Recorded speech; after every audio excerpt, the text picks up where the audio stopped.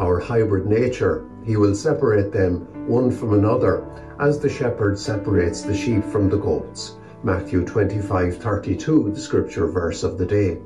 Welcome as we mark day 6 of our Lenten pilgrimage, and the extract of the poem today is entitled that, The Pilgrimage by George Herbert. I travelled on, seeing the hill where lay my expectation, a long it was and weary way. The gloomy cave of desperation I left on the one, and the other side the rock of pride.